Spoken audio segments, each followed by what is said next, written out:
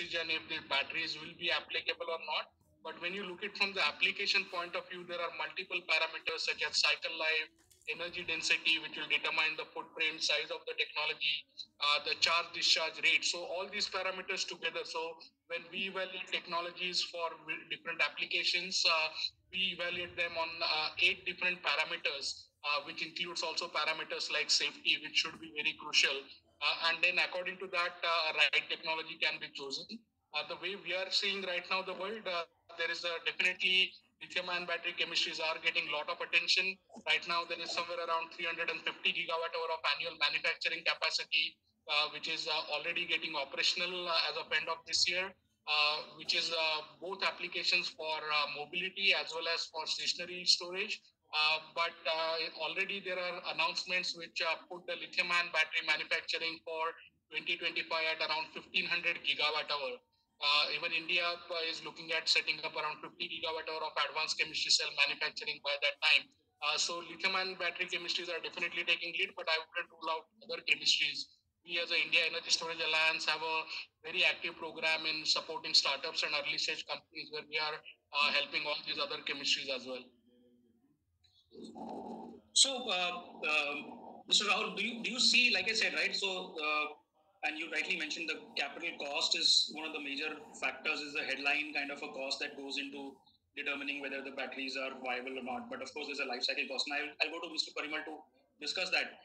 But, as you know, the costs have been dramatically coming down, right? And especially the installation cost, the capital cost is coming down. And we believe it is coming down faster than it was expected 2 years back, maybe. So, right, so is and different types of chemistries, they have different costs, upfront costs, and all of them are coming down. So, the question here is: are we looking at a convergence in the future, or do you think they will continue to be multiple, chemistries evolving together for different applications? So we see there will be multiple chemistries will continue to evolve because again now when you look at only the capital cost, then some technologies definitely are becoming more dominant, especially the lithium-ion battery chemistries. But when you consider the levelized cost or the total cost of ownership, there are again certain applications where, for example, utilities are saying that they would prefer technologies which can have 25, 30 year of life. And there, in fact, there are even beyond electrochemical batteries, there are even chemistries based on gravity-based storage, not just pumped hydro, but other forms of gravity-based storage, thermal storage, or electrothermal storage. So multiple such opportunities are being seen for those. So we think there will be certain dominant chemistries, like for example, lead acid batteries have dominated the world for more than 150 years. So similarly, at least next 20 years, lithium-ion batteries or newer versions of lithium-ion batteries, such as solid-state batteries or lithium-sulfur batteries, which are again part of the lithium-ion chemistry, those will continue to dominate. But there are specific applications where metal air batteries or other chemistry of batteries like sodium-based batteries, they may also find applications. I see. So coming back to the question of levelized cost of energy, right? Mr. Parimal, I would like to know and understand from you as a developer. You know that there's been a recent bid where the government has asked for sort of an RTC power from renewable energy sources. And in that case, obviously, a key role will be played by battery strategies and battery technologies. And we've seen the levelized cost of energy is still very, very high, right? We've got the bid of around 6 rupees to 7 rupees. So as a developer, Mr. Parimal, what do you think, when will you see or when you expect to see over the next few years the battery prices as a levelized cost of energy, battery prices going towards closer to, let's say, a RTC thermal power of, let's say, 4 rupees, 4 rupees 30 paisa? Are we getting close to that? Are we, moving in that direction? How many years will it take for us to say, okay, now renewable energy plus storage is almost at par without any incentives, almost at par with let's say, a base load thermal energy? Hi, Rahul. Now, let us try to understand what does that RTC mean? Actually, there are various connotation to RTC. The extreme variety of RTC is that as soon as I press my switch, the light should get switched on or fan should get switched on. So on demand, okay. So that is the most difficult kind of thing, RTC, which is very difficult for any renewable power plant married with storage to give. So this means that you will have to have too much of storage to take care of all kind of variabilities in the weather. So if you are asking for that kind of RTC, the storage cost will go dramatically up, and therefore those kind of numbers which you said is there 6 rupees, 7 rupees, etc. If it is another kind of RTC where I give what I promise, where this means that whatever I have scheduled, I will definitely give you. So that is a separate kind of an RTC. There, you need slightly lower storage. So there the cost will be lower. Ultimately, the cost of RTC power is nothing but weighted average cost of direct power renewable which is going in the grid, and plus the power which passes through the storage device. The power which passes through storage device may cost you significantly higher, maybe at least 10, 11 cents or something of that kind. So art is how to balance the ratio between the power which is going directly without any storage device and what is going through storage device. So this depends on the bid. Some of the bid conditions are very tough, where it is practically on demand kind of thing. I press the button when I ask you, you must generate, which coal-fired power plants can do easily or gas-fired power plant can do easily. In case of storage-based renewable power plants, you have to have a lot of storage. Uh, so right now, even if you take $250 per kWh all in cost plus taxes, now taxes are very high. You have high import duty and you have 18% GST. So the whole thing has, if you are marrying it with solar, you will have to bring down the GST to 5%, similar to what is there in the case of solar. And similarly, the import duty has to be brought down significantly. So unless these two things are brought down, and the cost of the storage technology itself comes down significantly from say $250 basic to say $150 basic, I don't think on demand RTC will be viable on a IPP kind of a stuff. But some different variety of RTC, yes. Yeah, no, you're right. So we do see, and Mr. Walwalkar, correct me if I'm wrong. We do see prices moving towards more of $170, $180. In the near future, or maybe even currently, some of the sourcing that I have come across, they are around for 160, 170. So, if are we likely to hit these prices anytime soon? Actually, I would like to take the discussion on a different direction. I think this is something, I think these price points and this expectation is actually killing the industry, or it is preventing industries to take off. Right now in India, we have more than 80, 90 gigawatt of diesel generators installed. Again, not all of them are operating continuously, but there is somewhere around 5 to 10% of those diesel generators are being used more than 1,000 hours, where it is costing customers anywhere from 14 rupees to 18 rupees per kilowatt hour. So just the expectation that we need to have RE plus storage coming at 4 rupees or below 4 rupees is itself is not required. And as a load weighted, the contract which was won by Renew for with SECI tender, that has a load weighted price for 6-hour guaranteed peak price deliverability of 4 rupee 30 paise. So the price is already very well acceptable.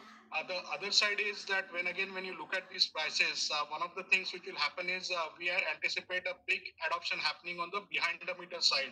Because right now, if you see, even I think maybe the residential customers, at least in Maharashtra, who are staying home and consuming more than 500 units per month, are paying a tariff of more than 10 rupees to MSEB. Similarly, especially commercial industrial customers are paying that price. So even if at a rooftop solar plus storage comes at 6 rupees, 7 rupee, that is something which is a straight saving right now for the customer. So I don't think we need to wait for any more price reductions because again, as we have seen with solar, the cost reduction of solar has not happened just because of the panel prices have come down. 10 years back, the share of panel prices versus the rest of the system cost was also different. Also, the way the project optimization happens, it is different. So I think we are way late right now.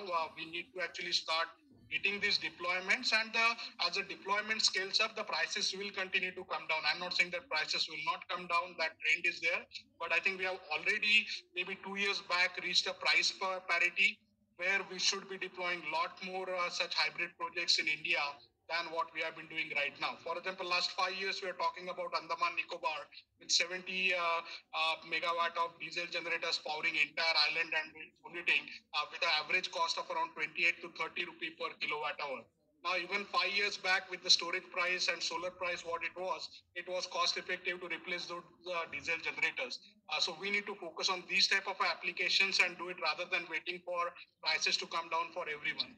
It's excellent. So I think this sets up very nicely for and I you're right. I think the discussion on price is critical. However, it's not the only driving point. So I would like to ask then, Mr. Nishit from Sterlite Power. There are like Rahul said, right? There are various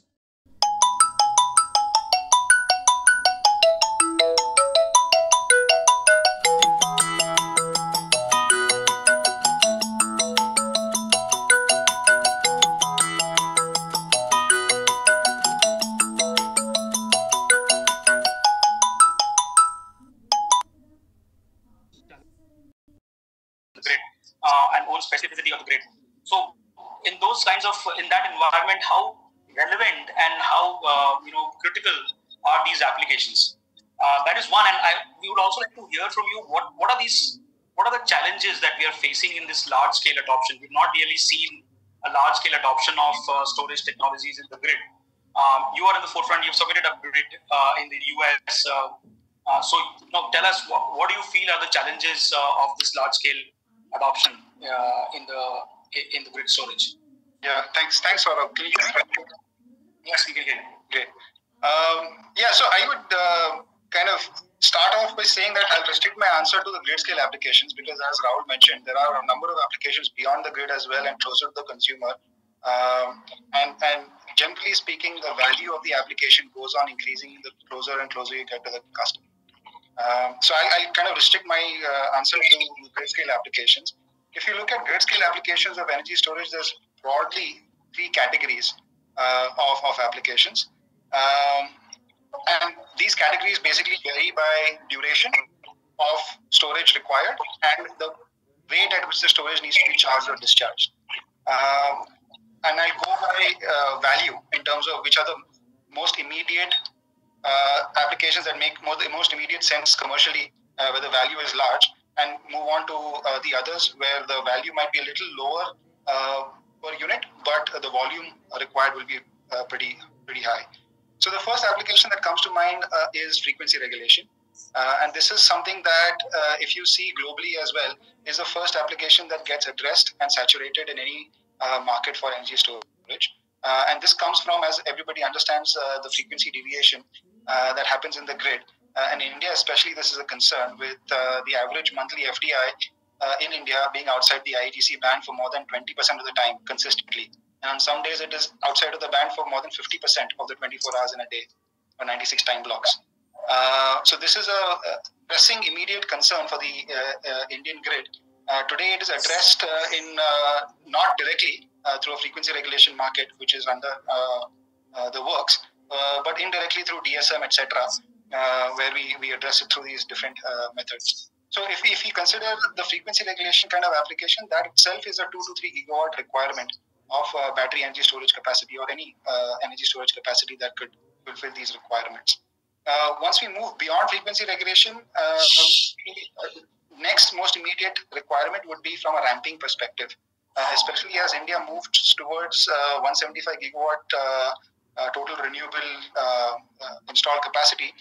you and given the intermittent nature of the renewables, especially the solar duck curve in the evening times, the ramping requirements becomes severe, especially when you compare that with the remaining resources that we have on the grid, which are thermal plants, which don't move that quickly in response to ramping requirements. And so ramping is, you call it resource adequacy, call it ramping, call it, there's a number of different things that you could call it.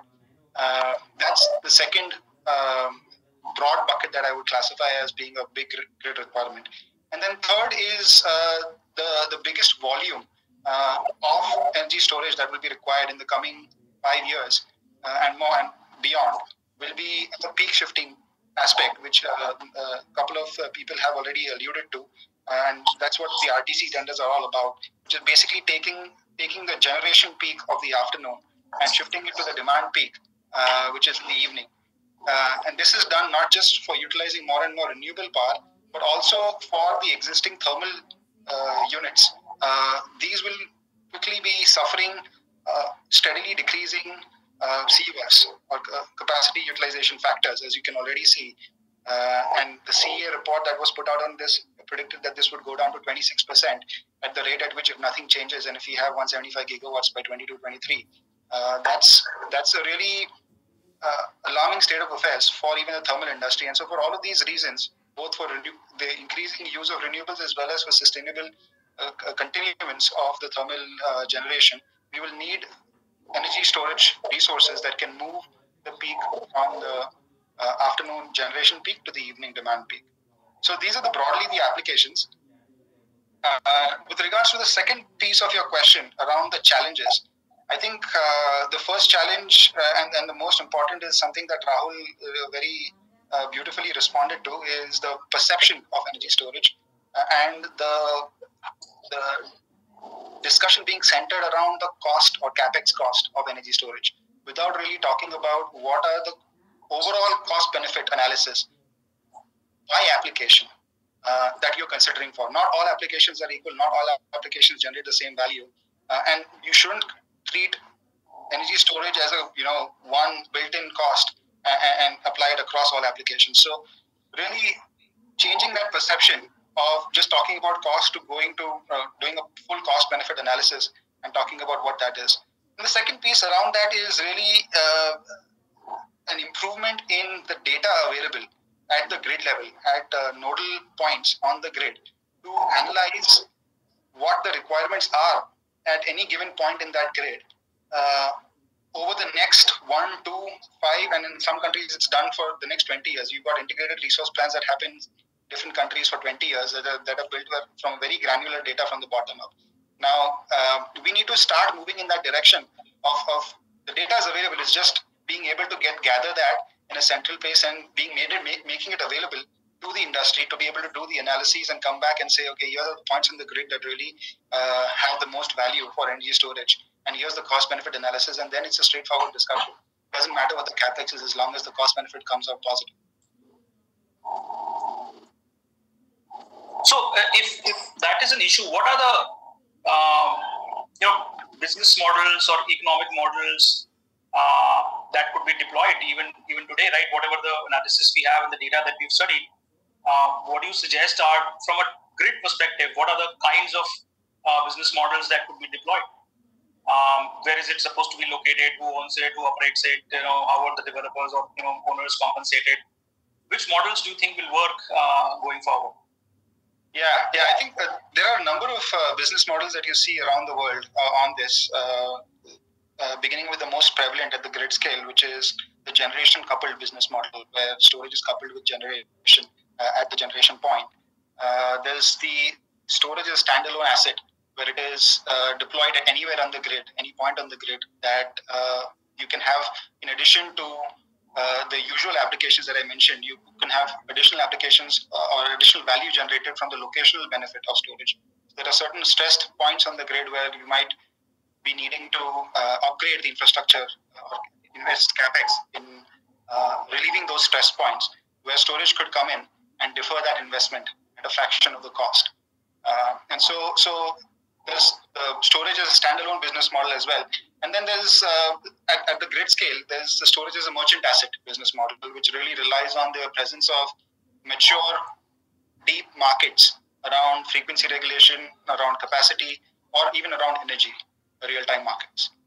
So these are typically markets that in the more developed countries you see are deep and provide a mature enough revenue stream for developers to factor those in and hence reduce the cost of the primary application of storage. So these are broadly the three business models at the grid stage. Obviously, as you go towards a more consumer level applications of storage, the business models would change dramatically. But I'd like to restrict my response to the grid scale piece. And then within that, I think the answer for India, in our view, is it will be a mix of all of the above, especially the generation coupled as well as the standalone storage model.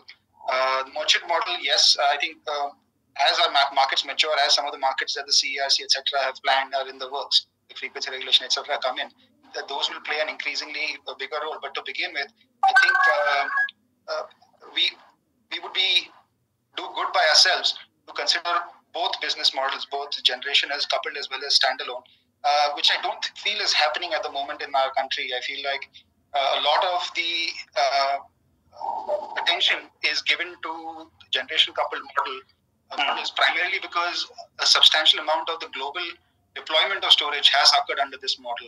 And there's a very simple reason for that. Most of this deployment has happened in the US. And in the US, because of a freak of the way that they've designed their subsidy program, storage gets 30% capex subsidy if it is coupled with generation. And so you see a majority of the deployment in the US, the multi 100 megawatt applications that you see that announced in the US are primarily generation coupled for that very reason. But you see more and more the benefits of the standalone system and the additional benefits that it can gather, as I mentioned, from a locational benefits perspective, as well as from a dispatch perspective. There are a couple of advantages of having a standalone asset, both from a business model perspective, as well as from a location and value stacking benefit. I'll just mention three. One is, like I mentioned, the location benefits. You can locate it at whatever point on the grid generates maximum value and hence unlock additional value from the same storage asset. So that's one. Second is a broader stacking of multiple applications. When you have storage at coupled just at the generation level, you restrict yourself to the applications that would benefit or work in complement to the generator's requirements. Or if you, let's say, for example, do a DC coupling, which is generally another cost benefit of doing generation coupled storage, you then restrict it to your size of the inverter or the size of your connection POC. And the applications that you can do on that storage are limited then. When you have a standalone asset, it can be dispatched by a central entity like a load dispatch center, either at the state level, regional level, or national level. And that central dispatcher can stack on applications, multiple applications, much better than any individual party can, for the maximum benefit of the system. And that also translates into a funding aspect where you can have a annuity model, which is a fixed tolling-based agreement, where the dispatcher gets to use the storage asset as they see fit for whatever application they see fit within the parameters of a fixed tolling model. And then that, on the financing side, reduces the cost of financing as well, because once you start having a consistent, predictable revenue stream as opposed to a volume-based revenue stream for a storage asset, you reduce the risk of your cash flows in the future, hence reducing your cost of debt by as much as 100 basis points from our experience in the US. And that dramatically makes storage even more affordable for these applications. Excellent point. I think you're absolutely right. The value of storage possibly lies in our ability to stack multiple utilities and applications for the same battery. Right. I think if you're able to do that, the discussion on the cost will possibly change to the benefit, right? And then it will be a much more favorable cost benefit analysis. Moving on from grid to, let's say, off grid, right? And Mr. Kushagra, and then you have a large experience in off grid solutions. So tell us what is your perspective in terms of major applications of battery storage technology for off-grid purposes, distributed energy storage, for example, right? What is the need of battery storage in such applications, and how do you think it will possibly benefit the end consumer? To what extent it will benefit, and where do you see the industry right now placed? Thank you, Saurabh. Can you guys hear me? Yeah, we can hear you. Good. So I think let me start with a comment which Dr. Rahul has mentioned, that we are already seeing there are niche applications, including Andaman. In fact, we are working on a project across 4 islands in Lakshadweep, and those 4 islands are currently powered by diesel. And the cost, not only the government is subsidizing the transport cost of the diesel, but also the distribution cost of power from the diesel generation, how the power happens over there, or generation happens over there. So across these 4 islands, we are not only installing solar, but also integrating storage along with diesel, and that power will be distributed, and the government will be, the investment is done by Solar Energy Corporation of India, and we are implementing the project, designing it and maintaining it for next 10 years, and underwriting the performance of the project. So those are the niche applications, and including looking at few projects in Andaman, and there are certain applications we are already looking at certain army bases, forward army bases, which are powered by diesel overall, and northeast in Himalayan terrain.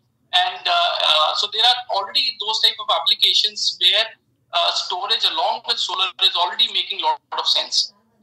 We are already seeing the storage cost coming down, as I think a few speakers have already mentioned about it.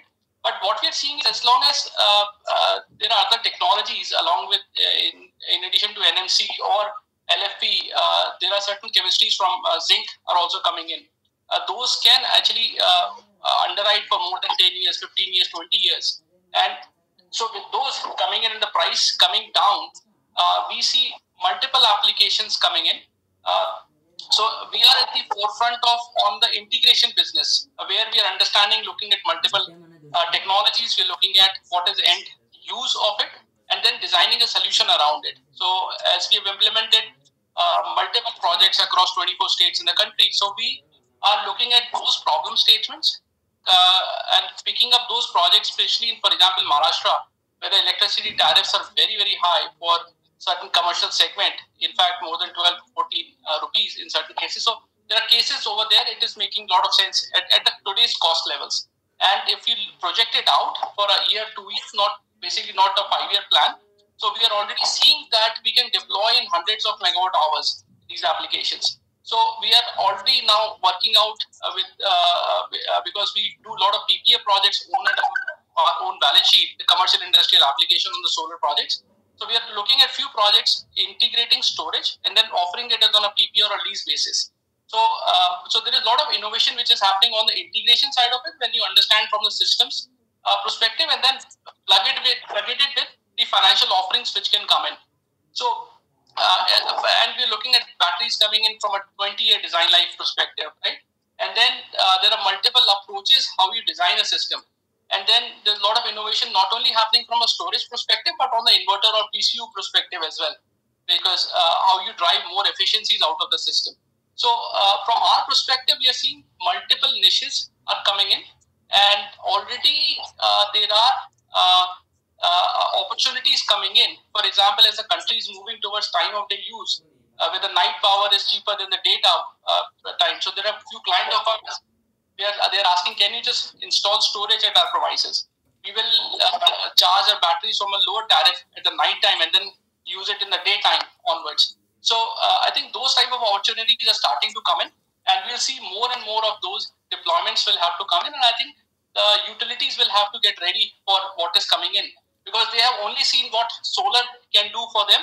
I think they will have to look at from a perspective when the solar and storage comes along. I think we have to get ready for from that perspective as well. No, that's right. And that's what we were getting at. We were discussing with Parimal ji earlier, that we see some bit of application of storage at a large scale, anyways, right? And we've seen that bid from the government. where people had to participate using an energy storage and renewable power, right? So combination of these two, as and when it becomes completely, equated with the grid at the cost there, I think it will see possibly a large application. Do you see, Kushagra, do you see a significant demand? So we are talking about a 50 gigawatt hour kind of a manufacturing space, and I will go to manufacturing in a little bit, but just so you're here right now and you're saying there are a lot of niche applications that you're seeing and there's a lot of demand coming. Do you see a significant component of the battery storage in India, the application of that in these niche areas behind the meter kind of applications? Do you see a large component, like a 20-30% of that coming in from these areas? So I'll go with the data. Good question, actually. I'll go with the data again, with Rahul mentioned. That is already a genset installed capacity of close to 80 to 100 gigawatts. And what we understand, between 10 and 20 gigawatt is some mostly operational type of it. If you think about replacement of that, right? And so the number starts becoming, making a lot of sense. And then if you plug it with your prices reaching between $120, $150 per kilowatt hour in next 2 to 3 years installed basis, then you're looking at a multiple fold jump. From a manufacturing perspective, achieving those kind of numbers are actually mind-boggling. But if you look at deep dive, this starts making sense. From our perspective, what we are seeing is there are clients which we are in a discussions, single installed base, 10 megawatt hour, 20 megawatt hour. So there are those niches which are starting to come in as single locations. But there are multiple of those we are currently under discussions, which are 1 megawatt hour, 2 megawatt hour, 3 megawatt hour discussions. So it has started to have that. And then you bring it as the industry or the financial industry has become comfortable financing solar PPAs, right? You will see once the financial industry starts becoming comfortable with the storage PPAs, you will see that numbers jumping very, very quickly. And we see that should start coming in another 2 to 3 years, because it has already started happening in developed markets, either in Europe or in US. And over there, the commercial PPAs are starting to happen. Utility scale PPAs are already happening on the storage piece of it. So the numbers are starting to make sense. Very interesting. And if you look at the applications now, right? We're talking about grid storage, we're talking about off grid, and these niche behind the meter kind of applications. And one of the most important and possibly most widely talked about application is electric vehicles. So I'd like to bring in Mr. Gill and talk about some of the challenges. This has been talked about enough, but I would still like to understand his perspective on the challenges faced by the two-wheeler EV industry. What is the likely growth of this two-wheeler industry? And specifically speaking, do you see battery as playing a major role in these challenges, right? And what do you think will be the operating model when it comes to battery for a two-wheeler electric vehicle market to develop over the next few years? Yeah, Saurabh, like we are all used to such a great petrol side motorcycles and scooters for the last 40 years now, that when you introduce electric vehicles and customers walks in, he likes performance which is similar to the one he is used to in case of like a Hero Pleasure or an Activa or any other such vehicle, right? So that type of a performance, if we want to give it to electric vehicle, and one of our company, sister company, Hero, is trying to do for Ather, then that price becomes exorbitant for a customer, which is upwards of 1.3 lakhs or something. And although he likes the two-wheeler, but he doesn't buy any. The main part of that is also the battery, because as you go for a higher performance, 70 kilometers per hour, long range type of a vehicle, you need upwards of 3 kilowatt hour batteries over there in lithium, right? And the replacement cost, if he asks the question, it is so frightening for the customer that, okay, first time I will pay 130,000, but the next time I'll have to pay 60,000 rupees for a replacement cost of that, which is equal to the cost of an Activa. So it doesn't make sense for anybody to buy that type of a vehicle, even if there is a TCO intangible advantage, which in a way they don't calculate it the way we tell them. They say, if I buy for 70,000, I have another 70,000, 80,000 to take care of TCO advantage. Even the TCO is not there. Therefore, the time has not come for equal performing two-wheelers yet, and that's why most of the people have started coming down to mid-speed type of vehicles which need much lesser batteries and which have lesser motor powers. But then there is a compromise between the performance which is aspirant to the customer and the actual on road. So these vehicles go at 40, 50 kilometers per hour, and they have a range of something like 50 kilometers. Although it fits well into Indian conditions because road speeds are not more than 30, 40 kilometers per hour. And range required in a two-wheeler is not at all more than 30, 40 kilometers, especially with all the batteries being portable now with these two-wheelers. And they are 1.4 kilowatt hour battery weighing around 10 kgs, which can be okay with some difficulty carried home and charged like a mobile. So it fits very well into this. But if these vehicles today have to get a subsidy, then there is a limitation of eligibility of a range on them, which is 80 kilometers minimum. To give 80 kilometer, necessarily one has to put more number of batteries in that also in this 40 kilometer speed vehicle. And once you start putting higher capacity batteries, which is upwards of 2 kilowatt hour or something, the same effect sets in from a customer mindset. Okay, not 60,000, but I'll have to pay 40,000 for a replacement battery. So both these are sort of from a FAME point of view or a subsidy point of view, they are non-starters. That is why the net effect of that is we have seen in the last 1.5 years, the FAME 2 has totally collapsed and there has been no subsidy really. More than 16,000 vehicles have not been subsidized. So in case we are able to find a solution till the time battery prices come down, we have to find a solution of removing the range criteria from this and making it as a choice of customer. If you want a 40, 50 kilometer range, speed should be there, but the range can be reduced. Perhaps there will be an explosion of demand because the replacement cost of batteries will be then 25,000 or so, which is okay after 3 years. Another thing in the battery is, because as you go up higher in performance, obviously number of batteries go up or a higher capacity go up, the cycle life is still predetermined from a user of a two-wheeler with the road condition and temperature conditions of a battery. So we are not talking of anything more than, for example, 1,000 cycle life on a practical road condition at a pack level. Now this 1,000 cycle is not understood by the customer. He says, give me number of years. And in number of years, nobody has a sort of a risk appetite to give more than a 3 years warranty on a battery. So imagine the customer thinks that in any case, after 3 years, I have to replace a battery costing 60,000. Why should I buy? Or if I'm not even getting a subsidy on a vehicle, why should I buy? So that's why we are caught into a vicious cycle where the volumes of subsidized vehicles have gone down and the volumes of non-subsidized vehicles, which are sort of 40 kilometers, 30 kilometers per hour, 50 kilometers, have dramatically increased. So it is against the policies of the government. So that's where we keep fighting with the government that if you want to really replace an electric two-wheeler, don't think of creating an equal performing two-wheeler.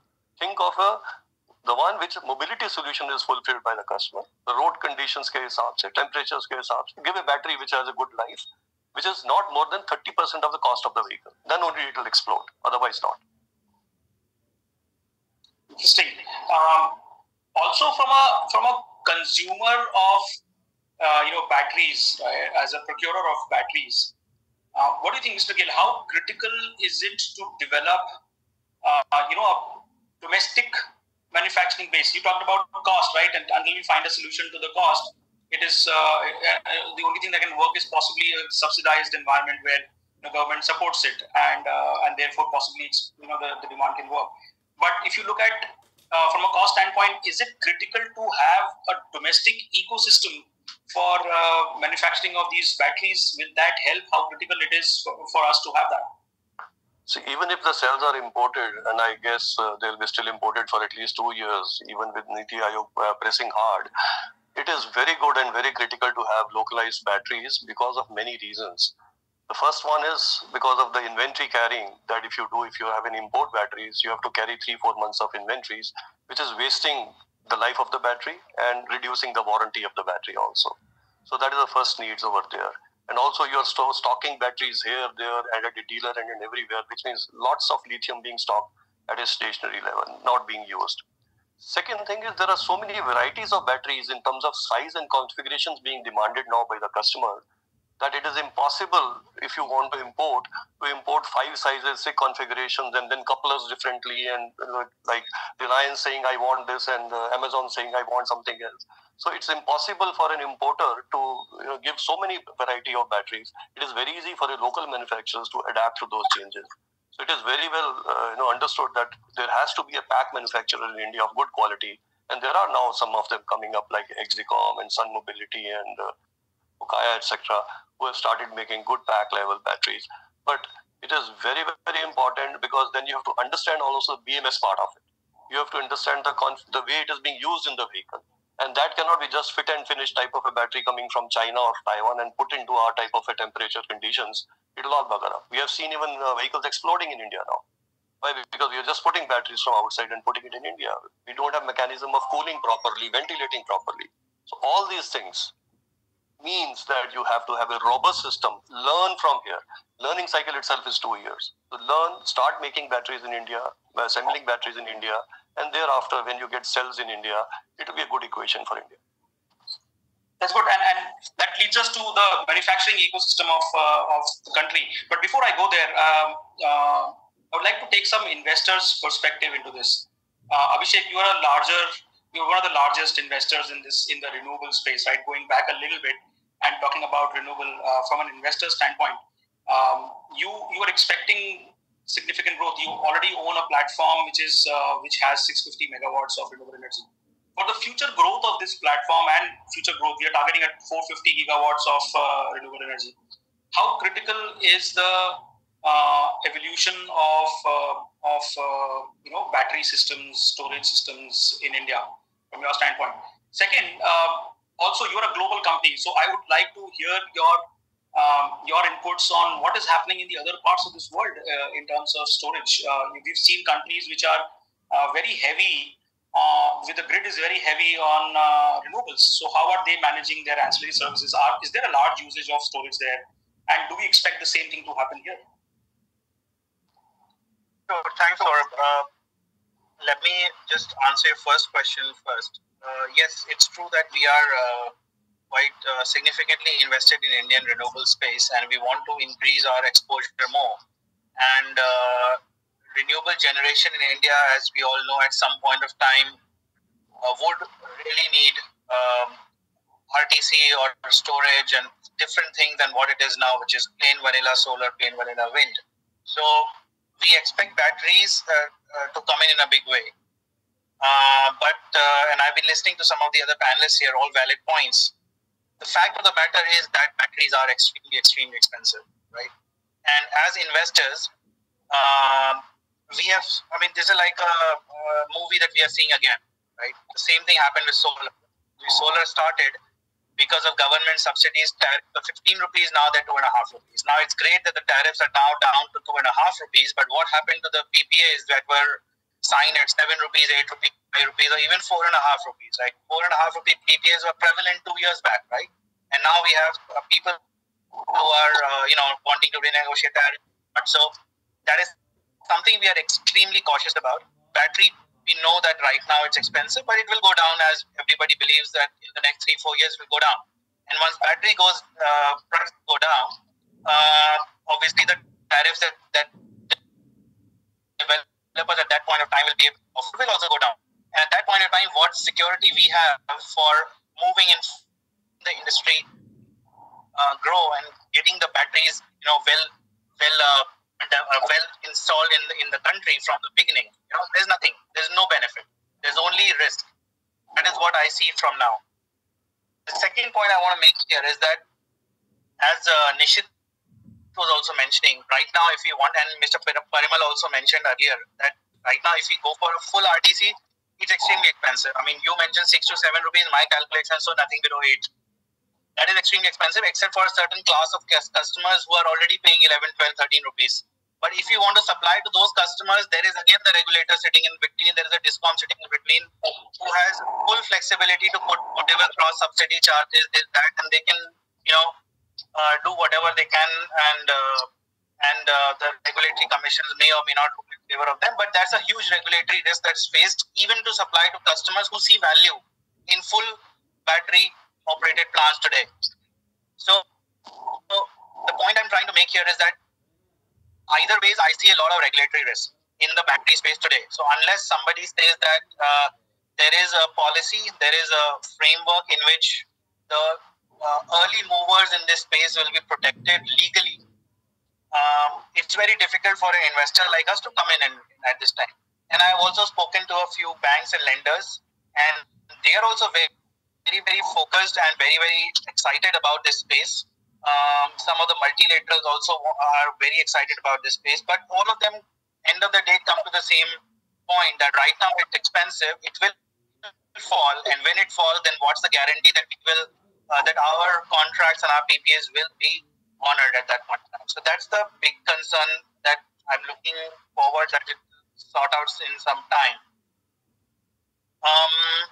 On your other question about globally how we see this space growing, there are multiple business studies about standalone batteries as a merchant asset. There are multiple case studies.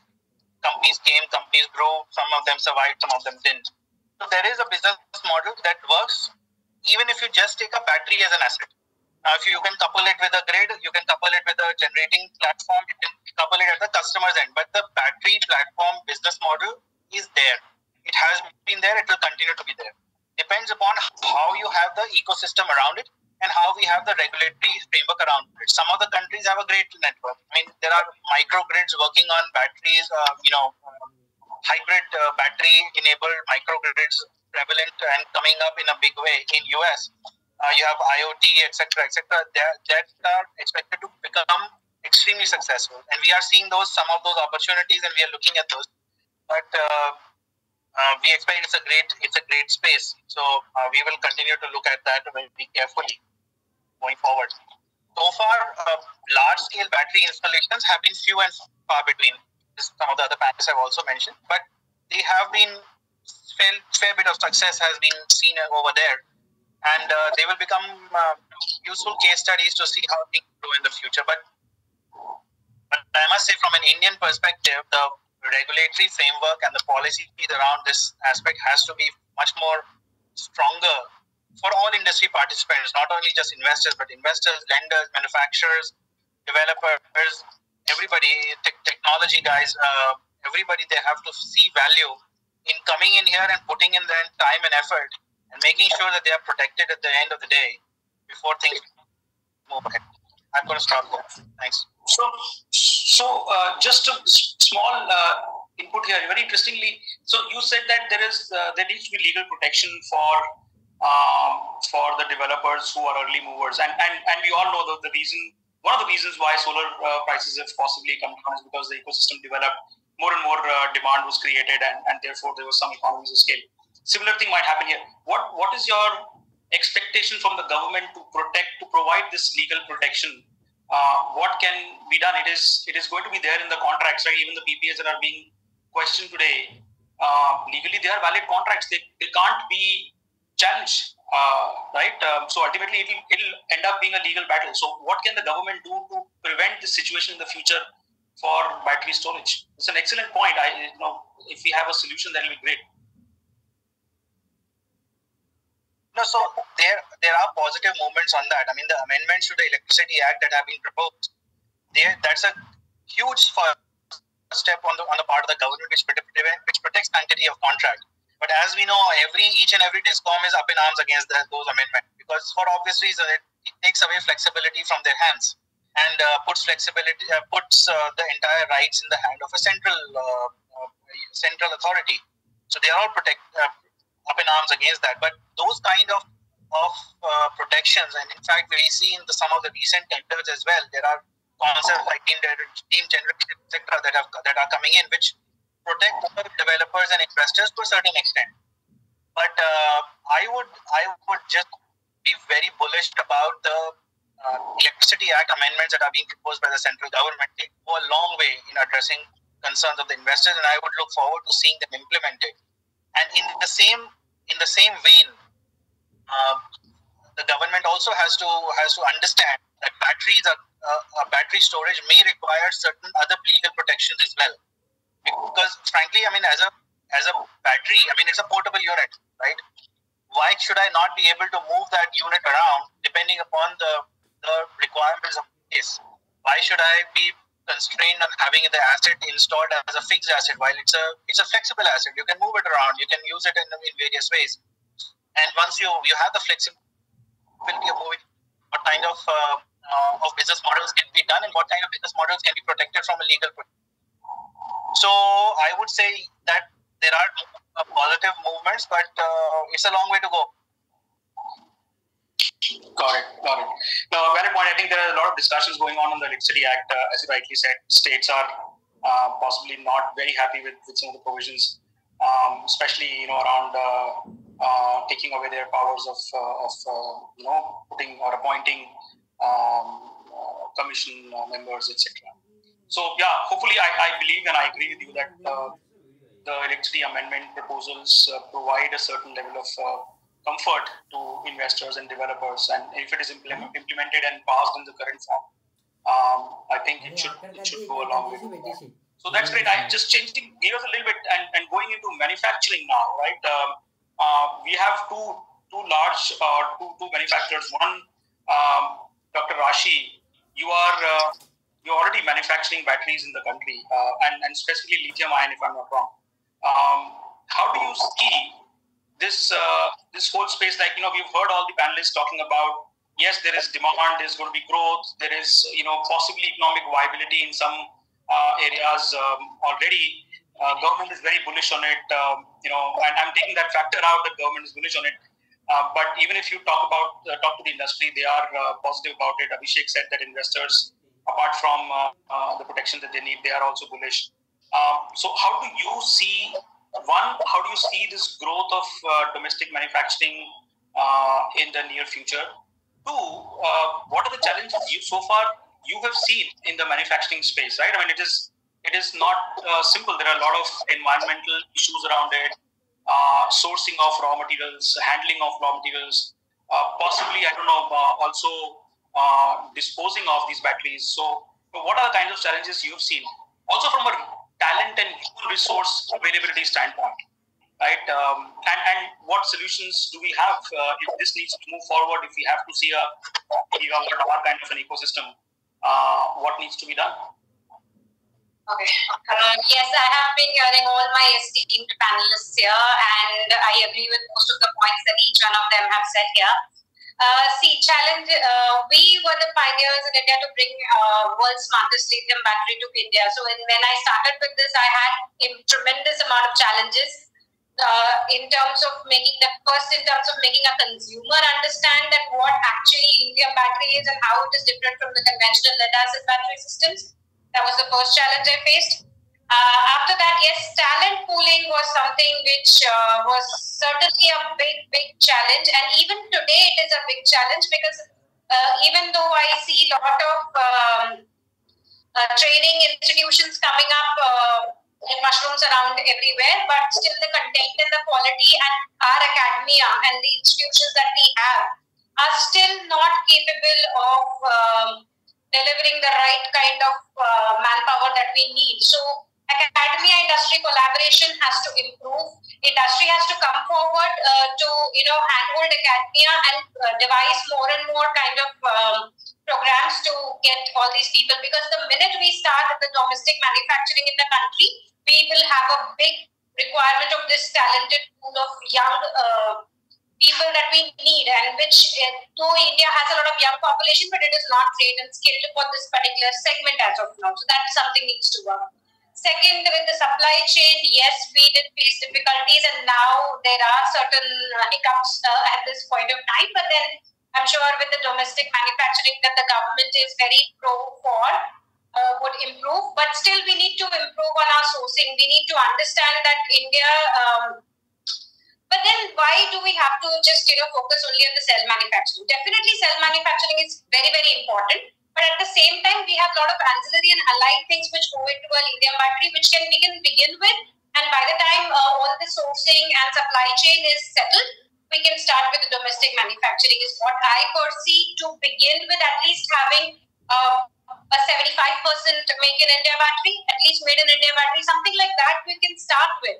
I mean, I've been already doing this for like 5-6 years now. So I know these hiccups come on the way. Another big challenge that I have also observed is in the cell manufacturing, most of these companies hide out what is the environmental impact that they are doing.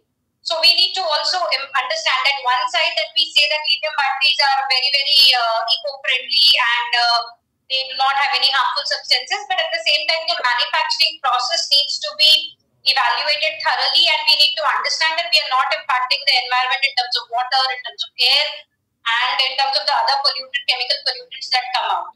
Another aspect that I think India needs to ramp up is in the ecosystem is not just the manufacturing or the talent pool, but even the ecosystem to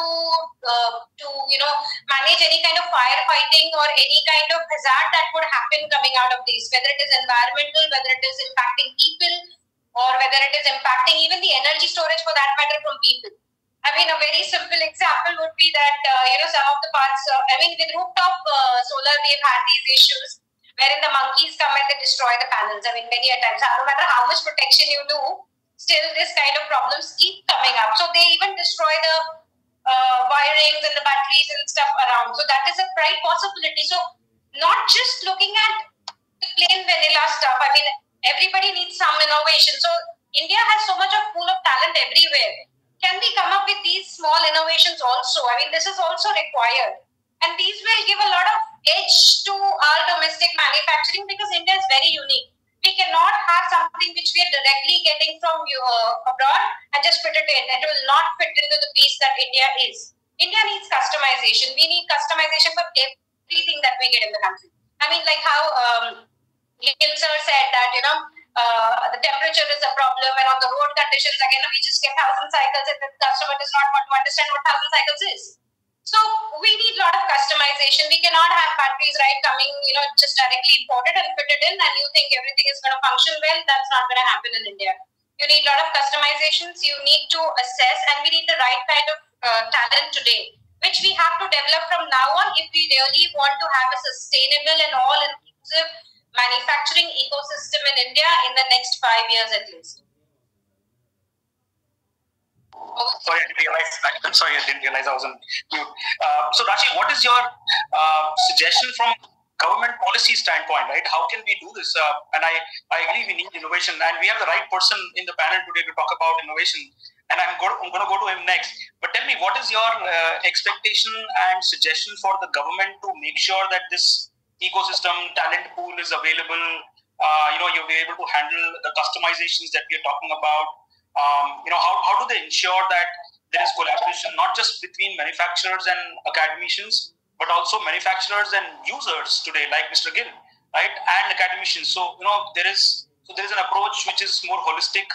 Mr. Gill can tell the manufacturers that, listen, this is the kind of customization we will need.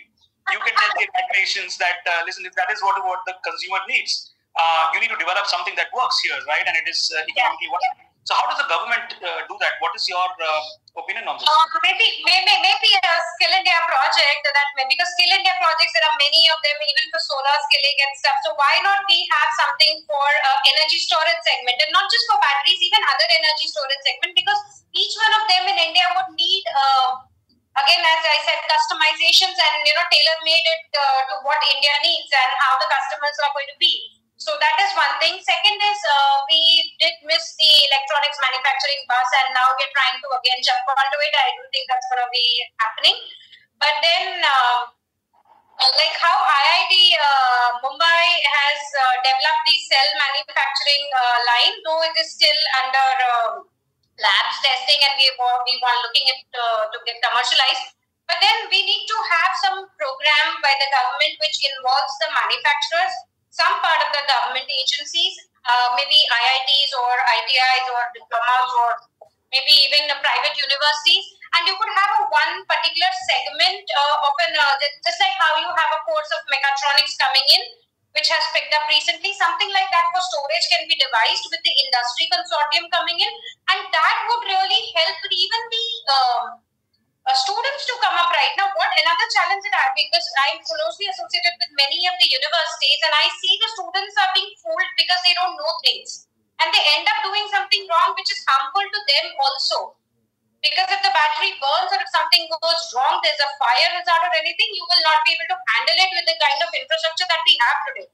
So maybe a program with completely involving industry, academia, and even industrial associations, because it would be easier for them to implement it through them, and that program could help. Right now, there are only a few private players, I think 4 or 5 private players who are trying to do these programs for the industry as well as academia on a small term basis. But as a full time course, if it comes, that would help really a lot of us to develop a 5-year full program for domestic manufacturing.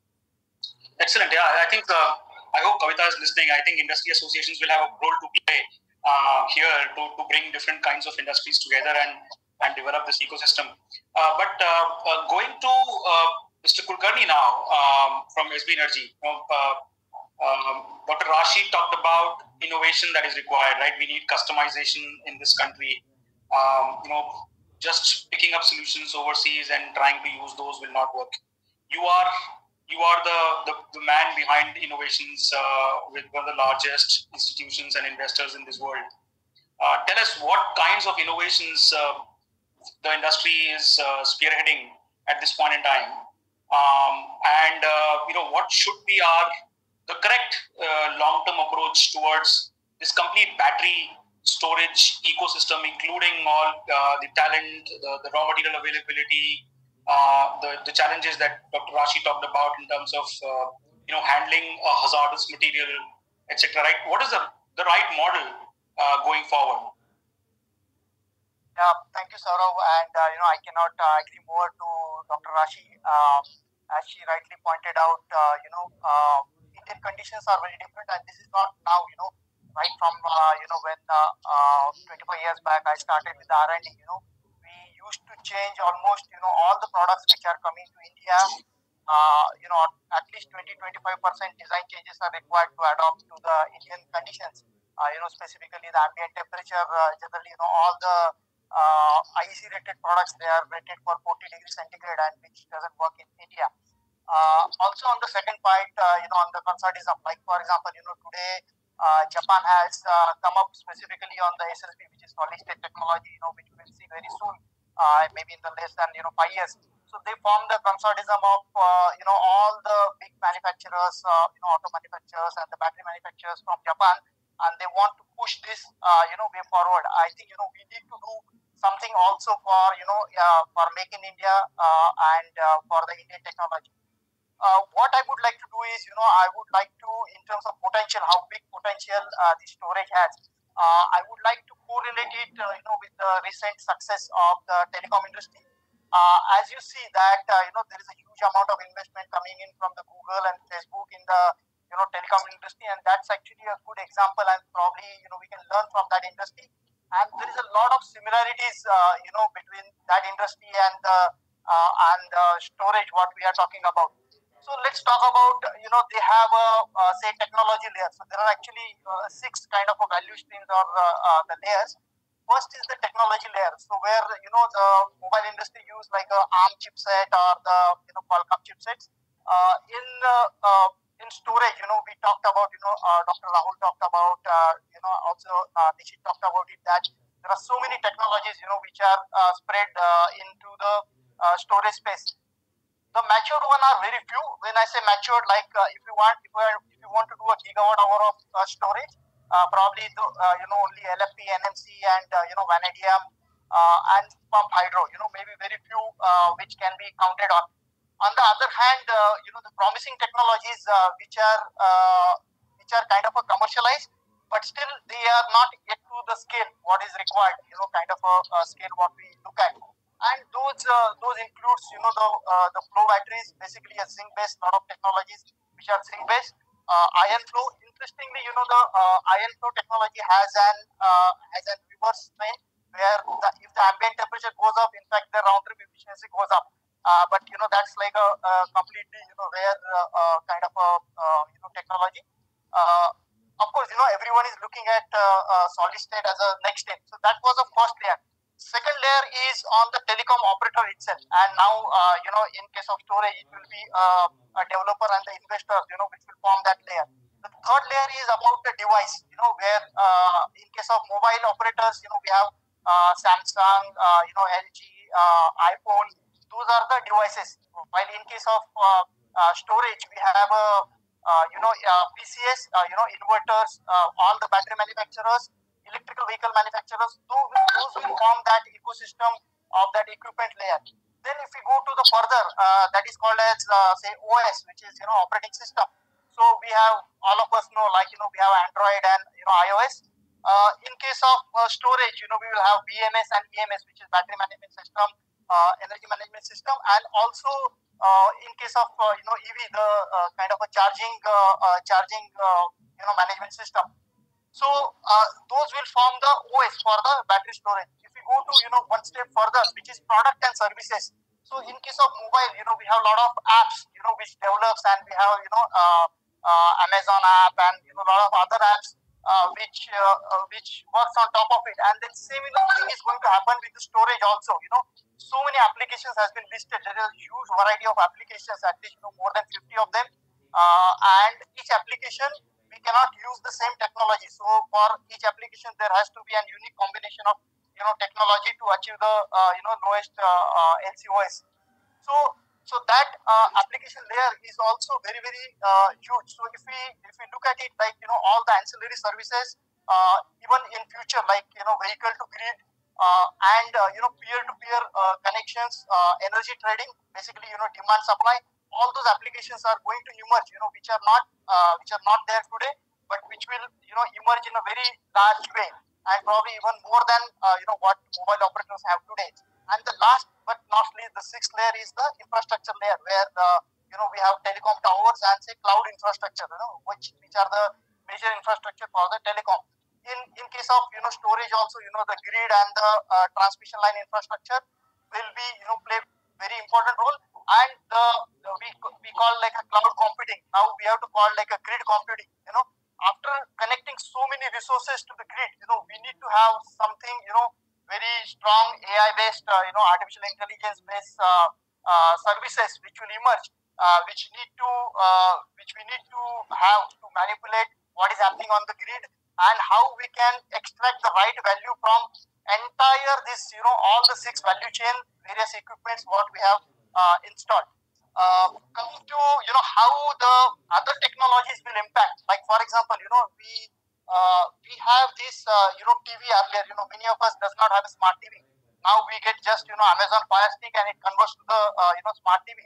Same thing is going to happen in the entire power industry also. Once now this 5G comes in and we have a lot of reliable connection, internet connection, all the devices will basically become an IoT devices. That means they will directly communicate to the grid. So today, if I am doing a 250 megawatt power plant, today there is only one connection which is communicating to the grid. But in future, all the inverters independently will communicate to the grid. All the combiner boxes will independently communicate. Same thing is with the electrical vehicle.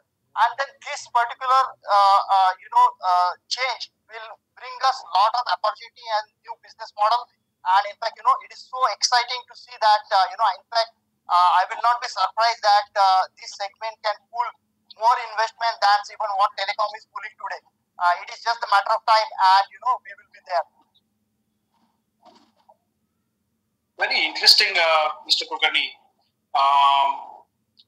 But I also hope that we don't, this sector doesn't struggle the way the telecom sector is struggling at this point in time. But no, point taken. It's an interesting analogy between the two sectors. And what you're saying, if I got it right, is that different parts of this value chain will develop and possibly have enough players and competitors in the market to make it economically viable and feasible, right? That is what. Right. See, today what is happening? We are working in the pockets. The moment as Dr. Rashi told me, and we took it from the ecosystem point of view. Then we will not think about a localized LCOS. Then we will think India as a country, how it should grow, and then there may be some plus and minuses in the segments, but then overall the segment will grow and it will fetch a lot of investments, and I will not be surprised that we will have our own technology, like we are claiming now that we have our own 5G. we should have our own, battery technologies, which is the Indian make, and the investors will be, eager to invest into that. It's just a matter of time. Okay, nice. Taking a step back and talking about what Dr. Rathi also spoke about, and we have with us possibly the only potential lithium refiner in the country, Mr. Kalsi. You are getting into this ecosystem. I believe you've started the feasibility study to set up a large lithium refinery in partnership with an overseas company. So do you see, there are two questions that I have for you. One, what is the kind of demand that you estimate of lithium itself, right? Because of the various battery storage applications, etc. And overall, from an ecosystem standpoint, from the perspective of availability of raw materials, what is it currently? What are the challenges that you see in the future and roadblocks in the growth of this manufacturing? And I would also like to hear from you if you have a perspective on how the recycling and the reverse logistics might work in the battery industry, because one of the key extracts from that reverse logistics would possibly be also the lithium, right? And how do you recycle that?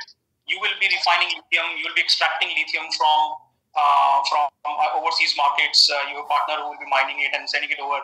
How does the recycling industry also work for you? So if you can give us a perspective on one, how's the demand going to be looking like, and do you think there is an ecosystem beyond just sourcing a raw material which you need? What kind of government support do you need, and then how does the recycling impact the kind of lithium refining that we're talking about here? Thank you so much, Saurabh. I think I can start with saying that I agree with Dr. Rashi and Mr. Sohender Gill about the need for localizing minerals and the eco chain. Complete ecosystem is very critical for India as a country right now.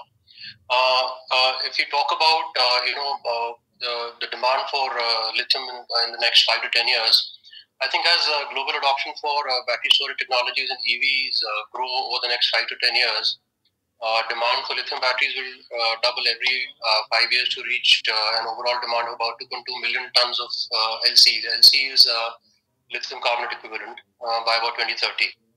And by 2030, use of lithium in terms of battery storage is forecasted to grow at a compounded annual growth rate of about 10%. If we talk about the overall global scenario of LC producing plants, there are 38 operational plants as of now with a supply capacity of about 0.3 million tons. And going ahead in the future, there are plans to establish about 1.3 million tons of LC by 2030. So there are definitely, and which comprise about 107 projects, which are also some refineries under construction and some refineries going on in the future, planned in the future like ours.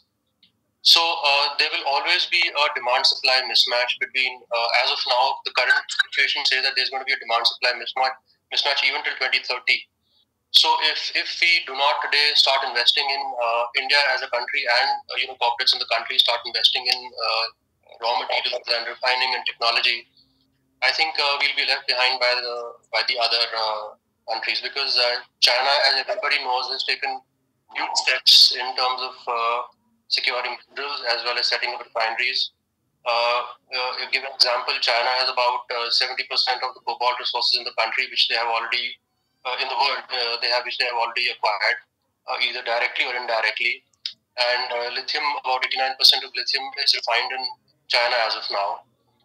Europe and the US are also making quick steps and trying to catch up pretty quickly. We in India, as of now, haven't done anything significantly important to move towards this ecosystem. But then I believe there's a government company called Kabel, which is taking some steps, and they have acquired some assets in Australia, etc.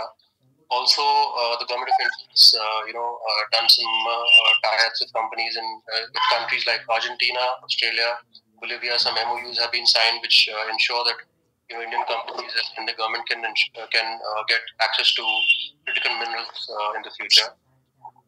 Also, if you talk about the current Indian battery manufacturing ecosystem, it is primarily focused on assembling of batteries. Batteries are imported from countries like China, Hong Kong, and Vietnam.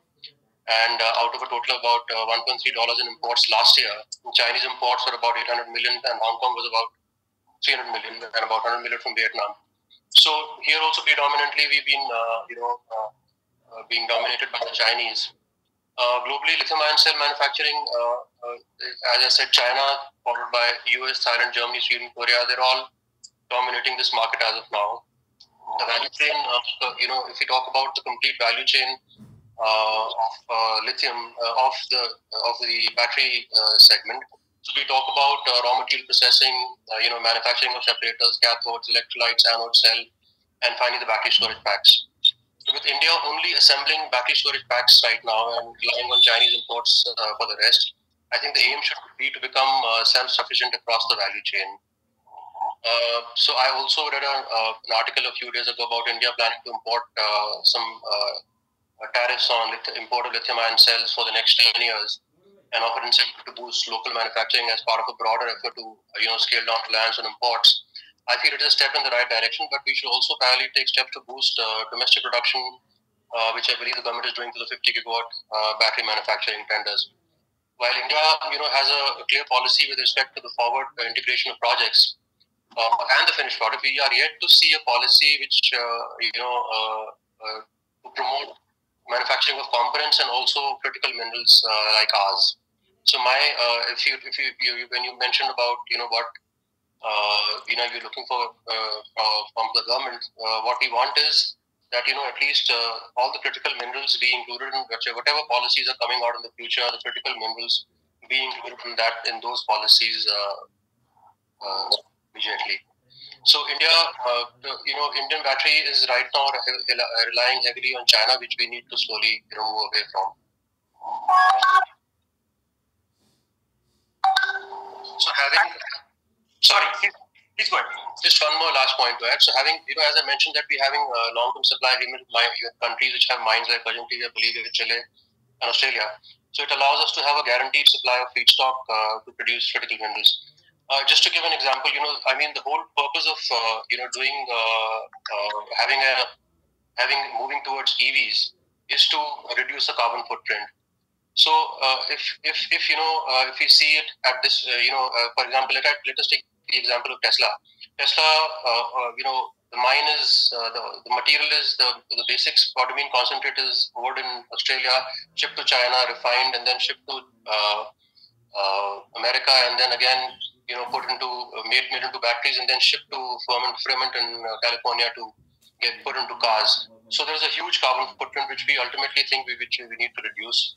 And if the sources of your materials are closer to the end consumers, that footprint goes down, and the whole purpose of doing this electric gets resolved. That's interesting. We have a couple of more minutes. Jasmeet, I would also want to understand how will the reverse logistics, the recycling, the second use, etc.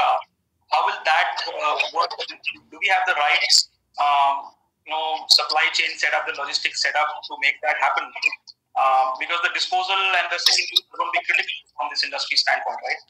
And how does it specifically impact the refining aspect of lithium? Because you may be able to extract something from the disposed batteries, right? Right. So there are already a few companies in India, Ziptrax, who have heard of, who run into the refining of into recycling of lithium-ion batteries, and they're doing a pretty good job at it also, I must say. Especially Atero, I had a word with them a few days ago, and I came to know they're doing a pretty good job. So recycling today is about 20% of the total disposed battery worldwide. That is the benchmark. For recycling to slowly increase, I think that will be beneficial for countries like India. Urban mining is what we call it. If at all, we are able to increase the 20% to 30, 40, 50%, definitely it is going to help the country. Having said that, what effect will it have on our lithium refinery? Definitely the cost for recycling and the cost for producing it new should not be too different from the difference should not be too much. We are targeting a cost of under $10,000 per lithium per ton of lithium hydroxide, and I believe recycling also is about $7,000 to $8,000. So the differential is not pretty high. Plus, the recovery from recycled material is also the quality of the recycled material is also pretty good. So I don't see a challenge there. In fact, I see an opportunity along with the lithium refinery which we are putting. I think recycling should be encouraged, and definitely there is a draft policy which is already there. And if recycling is encouraged, I'm sure India can for import of materials from outside have to be tweaked a little so that imports are allowed freely. So that we can import, if India doesn't have sufficient raw material to give its recyclers, we can import some from outside and then do it here, and then meet the local demand. Saurabh? Yeah, very interesting. I'm just wrapping up. I think Dr. Rashi Gupta has wants to add to this. Please, Mr. On the second life, I'd like to add. See, most of these EV batteries are now to come out, and you can use them for a non-critical stationary application. That would help us to still prolong the recycling, and India should not only look at only domestic manufacturing of cells, but at the same time we have to start a business model and an infrastructure for recycling, because whatever is being manufactured outside, we have the potential to recycle it. So we could eventually be in an ecosystem where we can balance out the need that we in the country have, also cater to the people abroad. So focusing not just on cell manufacturing, but even recycling infrastructure would be very helpful. That's great.